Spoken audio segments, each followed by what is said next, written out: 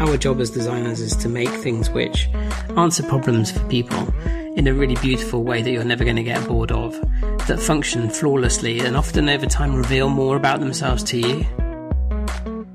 Hi everyone, I'm Amy Devers and this is Clever. Today I'm talking to industrial designer Jay Osgerby. Jay is one half of the London-based, internationally recognized design power duo Barber and Osgerby. Jay met his partner, Edward Barber, while studying architecture at the Royal College of Art. They became fast friends and started working together straight away. You may remember Edward's story from episode 143.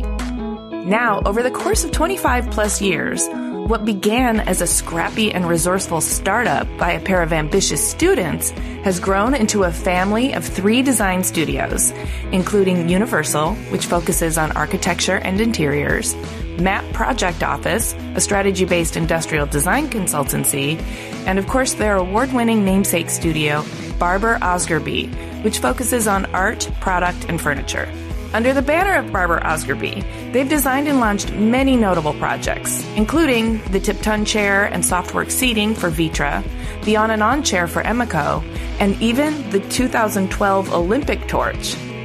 There are more awards, museum collections, and coffee table books than I have time to mention here. But I'll say this, after having spoken with both of them, their commitment to pushing the boundaries of experimentation and sustainability to create long-lasting, exceptional products, places, and experiences feels deeply genuine.